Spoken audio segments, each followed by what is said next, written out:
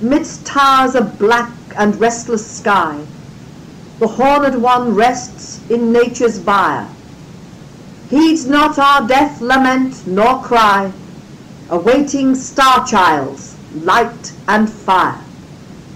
The task complete and work well done, earth's crawling creatures shown the way to progress through the mill of life, emerging better for the play. One cycle o'er, with more to come, break chains that bind to present form, with karma purged and new life won, and rebirth through the gate of horn. The Rite of Capricornus, to be performed when the sun has been reborn through the horns of Capricornus. One aspect of Capricornus and its ruler Saturn is that of time and age, and the knowledge that we, as humans, occupy a mere fraction of eternity from birth to death.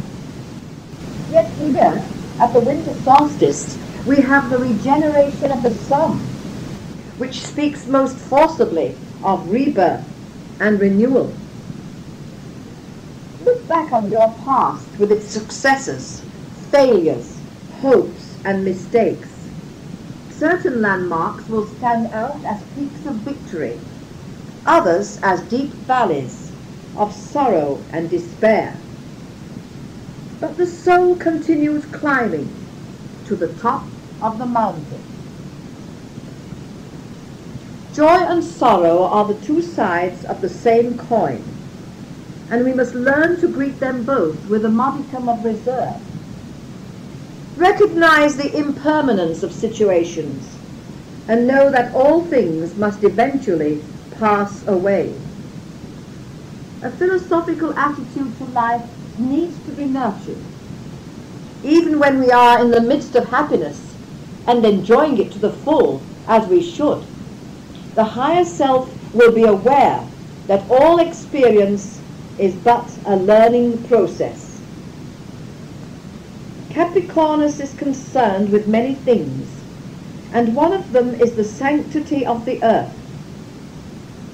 In ancient times, the earth was revered as a mother goddess on whose breast we were sustained, and in whose loving arms we were received at our death. This primordial concept was worldwide and is being renewed in the present day. More and more people are appreciating the need to protect the earth and everything upon it at the time of its greatest peril. Already it has been suggested that the earth is a living entity in its own right, a great organism which is self-controlling, sustaining and regulating both its own life and those of the tiny organisms that live upon its surface. Certain unorthodox scientists are the founders of this revolutionary theory and have named it the Gaia hypothesis, after Gaia, the earth mother of ancient Greece. Of course, this theory is diametrically opposed to the commonly accepted idea, namely that life occurred because conditions were conducive to its coming into being. Certainly, to live and exist in harmony with Gaia is of the greatest importance. Since time began, there have been rituals and festivals to this end, because we knew instinctively that we must in some way make recompense for the miracle. This we did, first with human or animal sacrifices, and later, as we developed, with the ritual of returning sheaves of corn and libations of wine to the mother of all living. From the smallest village custom to the great fire festivals of the pagans and the witches, the nature year has been observed, marked, and acknowledged throughout history down to the present day. And by sanctifying nature in this manner, we also sanctify and purify ourselves. And now, gaze at the aura of the candle flame. Gradually your eyes close, and you awaken in your visualization on the inner planes. You are sitting in the entrance of a small cave, and it is very cold. Outside, the snow is falling in large, thick flakes onto an already white carpet that stretches into the distance. It is difficult to see anything clearly, but you sense the immense tranquility of this place.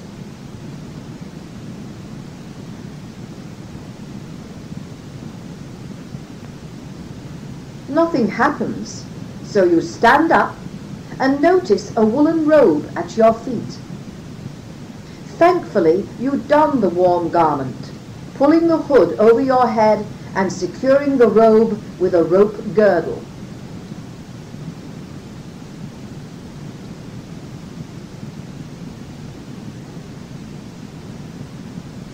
You also discover a pair of soft-lined boots and sink your feet into them with a sigh of relief.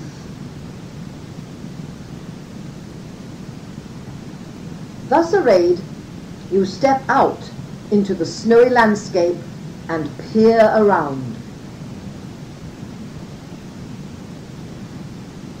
As you stand there, you hear the faint sound of cowbells, and presently glimpse a long, thin line of bobbing lights moving slowly in your direction.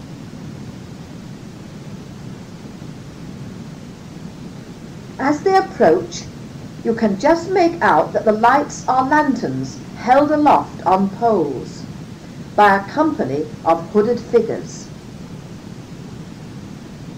Animals in the form of yaks bear bundles on their backs and accompany the procession. They pass by, walking steadily, without speaking or acknowledging your presence.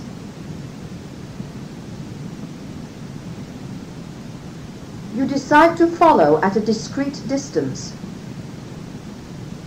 but find it quite difficult to keep up with them, despite the ready-made path in the snow.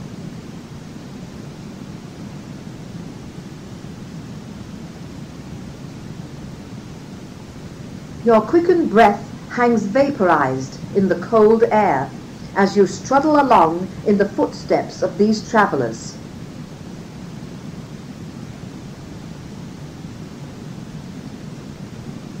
Soon there is a definite though gradual ascent, leading to a range of dark mountains which rise into jagged peaks. You long to sit down in the snow and rest, but resist the impulse and push on with grim determination.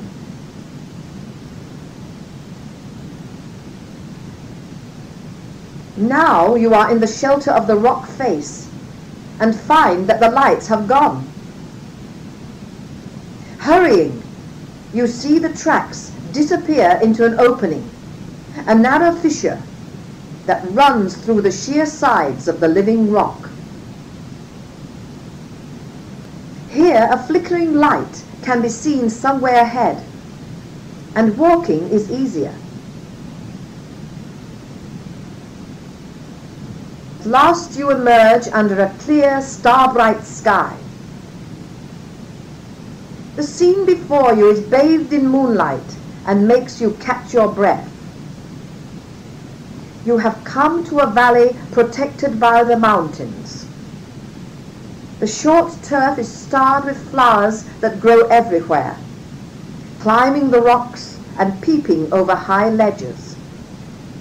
A stream runs chuckling and bubbling through this valley, and you can discern the goat-like chamois leaping agilely amongst the cracks and perching confidently on tiny protuberances.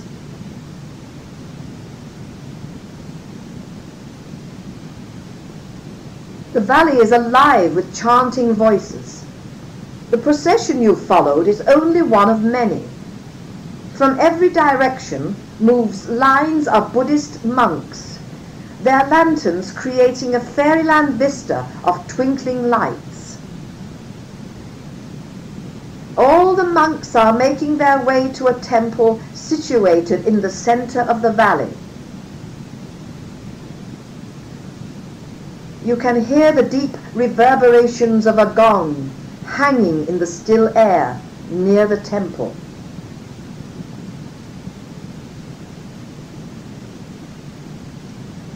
Slowly you begin to walk in the same direction, drawn to this mysterious place.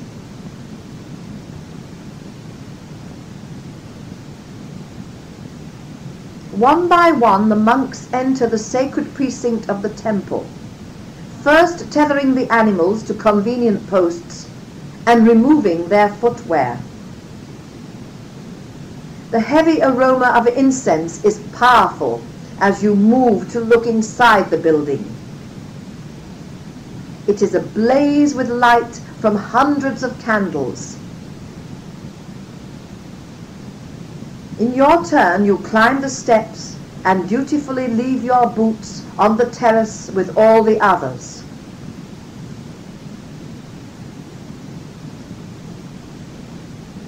Many hundreds of monks are gradually filling the vast interior of the temple.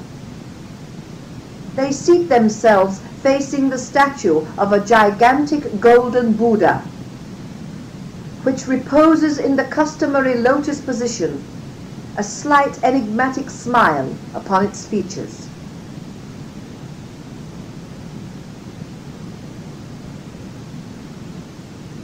You sit down with the assembly, cross-legged and in the lotus position, if you can manage it.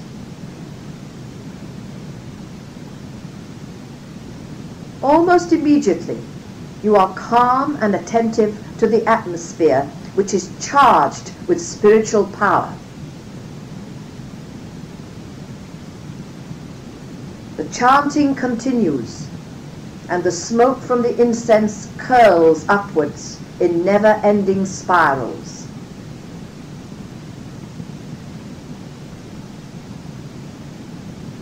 In spite of the number present, it is comfortably cool within the temple. And quite suddenly, you realize that this vast assembly is meditating upon the whole of humanity. The thoughts of these monks are being concentrated into one great effort in order to bring more harmony into the world. In a sense, it is as though they are acting as nurse to the earth by sending forth rays of comfort and healing to our planet and to the life upon it. You willingly join with them in this work.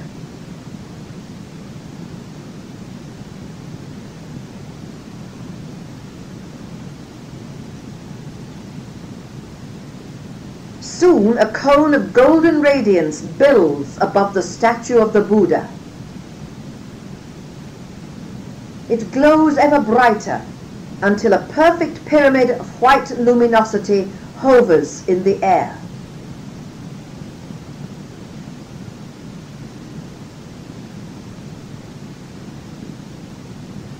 Abruptly, the chanting ceases, and the shining cone vanishes as though plucked out of existence.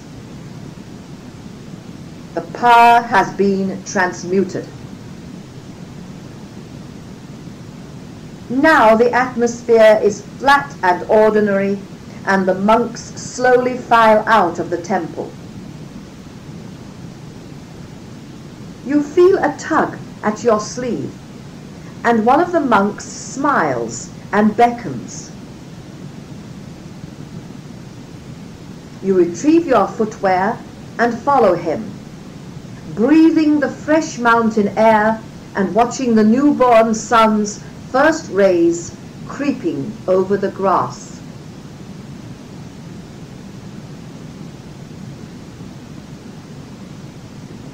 crossing the stream by way of large stones set strategically in the fast-flowing water.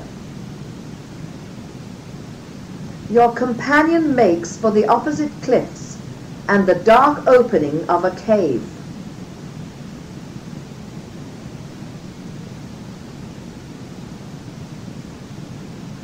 He turns and smiles reassuringly, then dives into the entrance.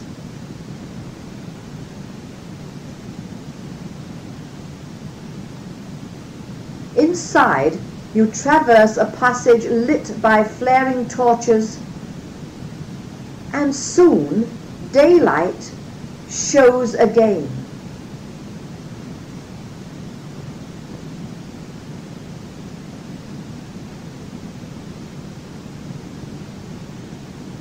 The monk indicates that you are to proceed alone, then bows and is gone.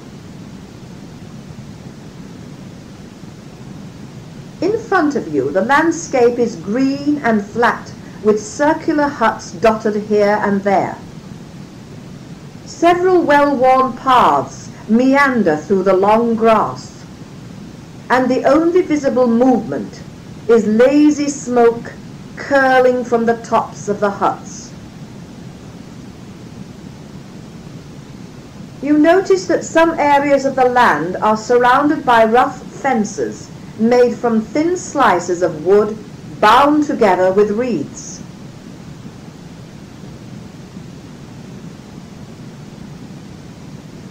Away to the right, a gleam of water reveals a marshy tract. So you choose a path that skirts the huts and walk quietly along in the early morning sun.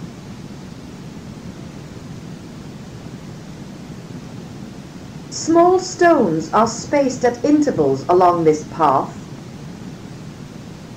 They are covered with many diverse symbols, such as butterflies, trees, pillars, and magical signs that include a triangle painted blue.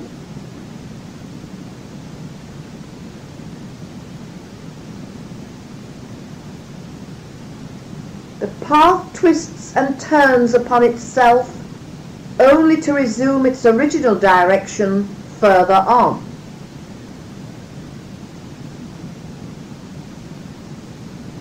Now the huts are left behind, and you are approaching two stone pillars carved with breast-like cupolas that stand before an enclosure which is protected by a low stone wall.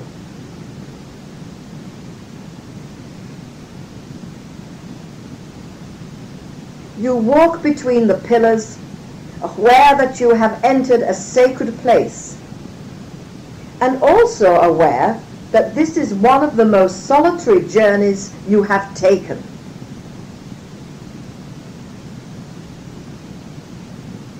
But now the gentle lowing of cattle is heard, and there, in the center of the enclosure, stands a large round byre. The bright eyes of calves peep through the sturdy reed-woven walls, but your attention is riveted by the stone figure which stands at the doors of the byre. The mother goddess sits with a child, half animal, half human, at her breast, and regards you steadily, with the hint of a smile curving her lips. Her hair is dressed in a high-standing style, topped by a crown of gleaming jet. Both the goddess and her child wear necklaces of pearly white globular beads.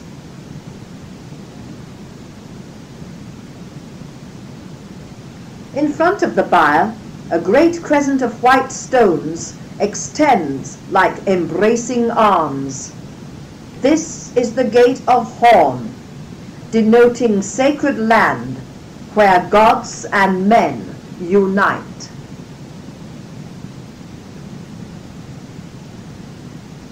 A rustling turns your head, just in time to glimpse someone disappearing behind one of the pillars. A basket of food has been brought for you. Thankfully, you sit down in the shelter of the wall and tuck into coarse bread and figs, quenching your thirst from 2 stone jugs, one containing water and the other milk. Even though this is one of the loneliest journeys, it appears that you are watched over. Then something else happens. The stillness is broken in a most agreeable manner by the thin fluting of pipes, a melody haunting and sweet. And there, sitting nonchalantly on the wall of the enclosure, is the unmistakable figure of Pan, with pipes at his lips and shaggy goat-foot limbs at ease. The god of all nature caresses the reeds with nimble fingers. Slanting amber eyes gaze over the grasslands, his heritage, his by right, as keeper and shepherd of the wild things. The great god Pan keeps you company while you rest.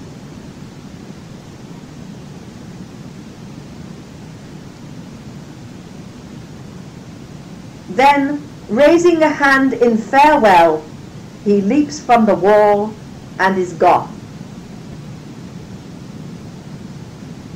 You save some bread and liquid as an offering to the goddess and approach the statue.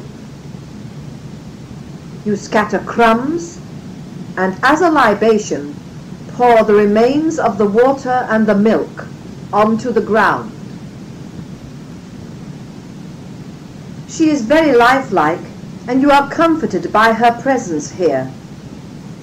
The goddess broods over the land and seems to lend contentment to the animals within their enclosure, which, apart from an occasional bleat and snuffle, are quiet and at peace in their environment. You look up into the strange bird-like eyes. This stone carving of a mother and child externalizes our oldest ideas of divinity, embracing the concept of earth as mother and nurse, the source of all creation. You put out your hands and touch the cool knees, huge and rounded. A feeling of calm steals over you, and sitting down, you rest your head at the mother's feet.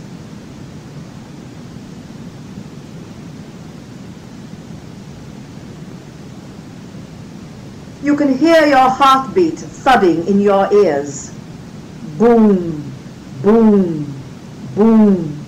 The sound fills your consciousness like a muffled drum. But is it your heart or something else? Boom, boom, boom. It creates an hypnotic effect, quieting, but at the same time disturbing. You become aware of a presence. Opening your eyes, you are confronted by someone in a filmy grey robe. The figure stands near you, a swathing of the gauze-like material concealing the features. It emits strong, benign rays of power, which are almost tangible. Raising its arms, the filmy robe shimmers with starlight, as though the material had transformed into a night sky. Slowly you are drawn into its folds and lifted into the air.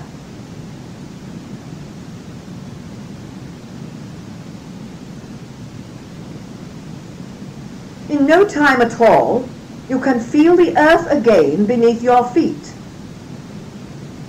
A dark sloping tunnel opens in front of you, and light from occasional flares reveal the grey-robed figure somewhere ahead. The ground is very uneven, and a strong smell of dank earth mixed with the odour of dried blood becomes more intense with every uncertain step you take. At one point, water gushes from a cavity and accompanies you, running down a groove on one side of the tunnel.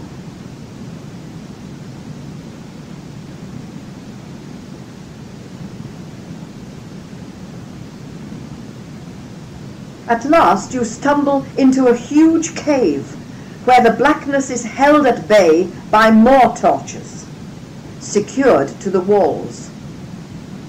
Here the smell of blood and decay is overpowering. The floor of the cave is strewn with bleached bones and bits of animal skins. And across at the far side stands a gigantic figure carved from the living rock and still attached to it at the back. The naked woman is blackened by smoke and smeared with the blood of many sacrifices. She is seated with hands folded across her belly, but the head of the woman is wreathed in darkness where the flickering flares cannot reach. More primitive and coarse than the goddess of the byre, she exudes a primeval force which fills the whole cave and gives a feeling of apprehension. The place is crowded with the astral shells of dead animals. A dreadful place, indeed.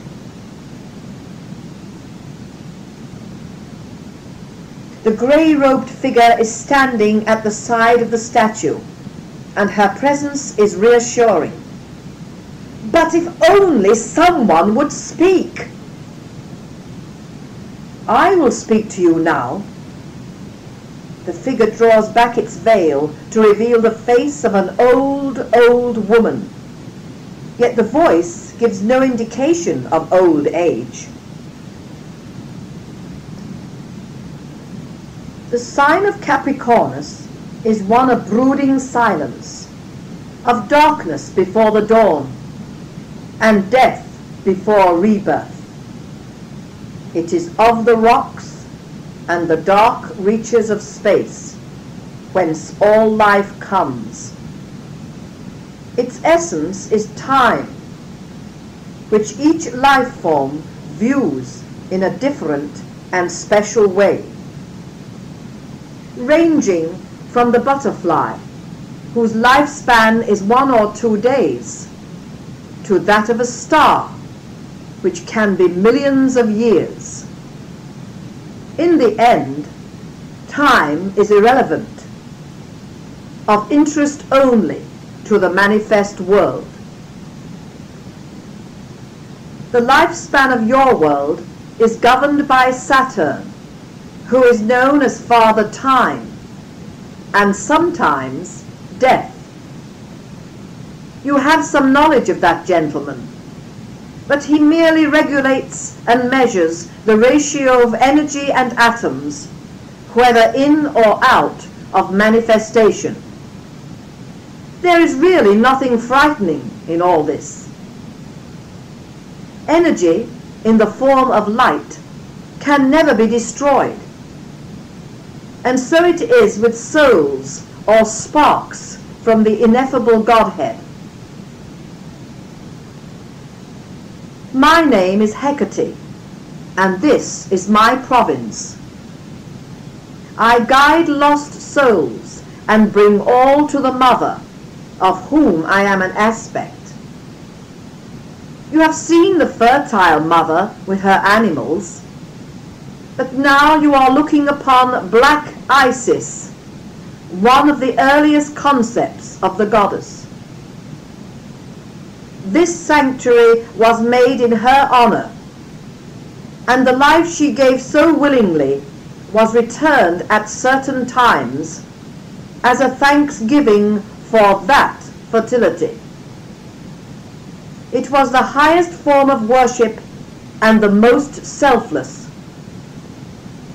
Black Isis is the giver of dynamic force, the primordial essence whence life itself began.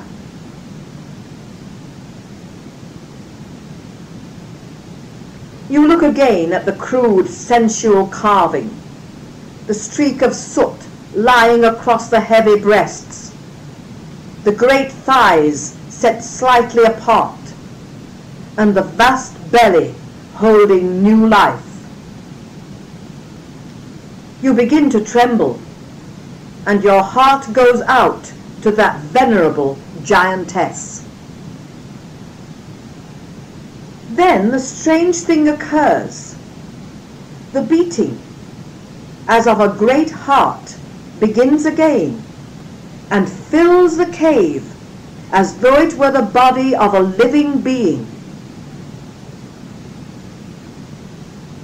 With each thud, an answering flood of life force pervades your body, until you can bear it no longer, and stumbling forward, you fall against the statue, your arms reaching out to clasp the huge limbs.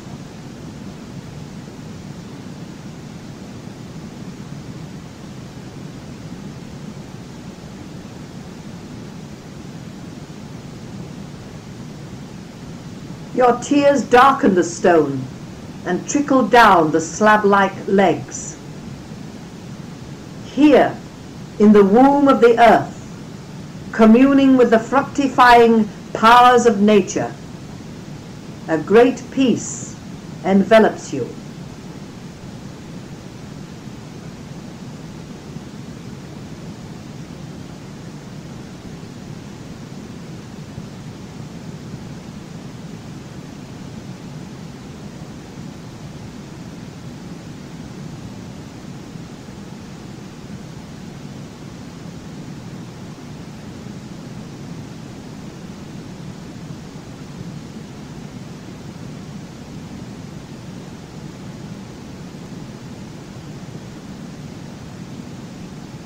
It is time to go. The voice of Hecate intrudes. Straightening up, you gasp at her appearance. Gone are the wrinkles and the grey straggly hair. They have been replaced by a smooth milky complexion and honey-coloured tresses cascading about her shoulders. A gentle smile touches the full red lips. Everything is change, says she. I may be young or old as I please. Now you see me as the young moon.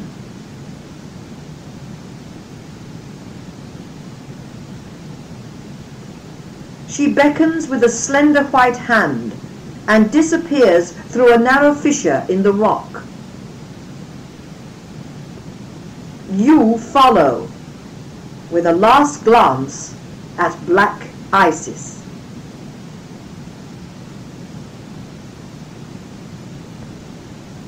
Another passage is negotiated, which eventually leads to a series of caves.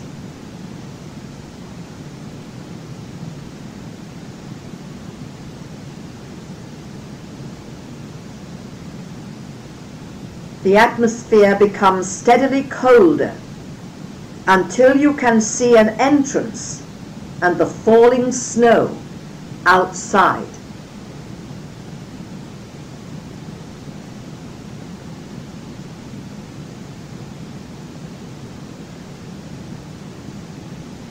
I have brought you back to where you began this journey.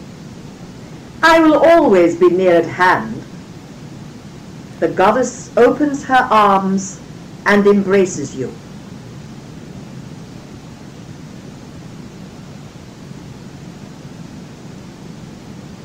Be brave and continue upon the path, and come back soon.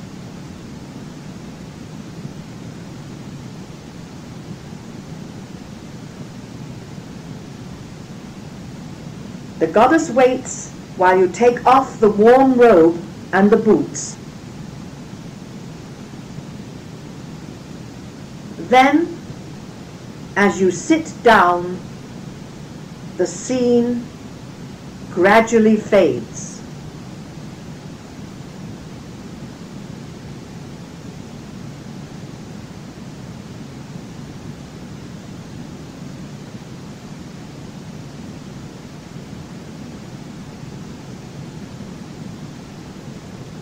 When you open your eyes again, you are in the familiar surroundings where you began the journey of Capricornus.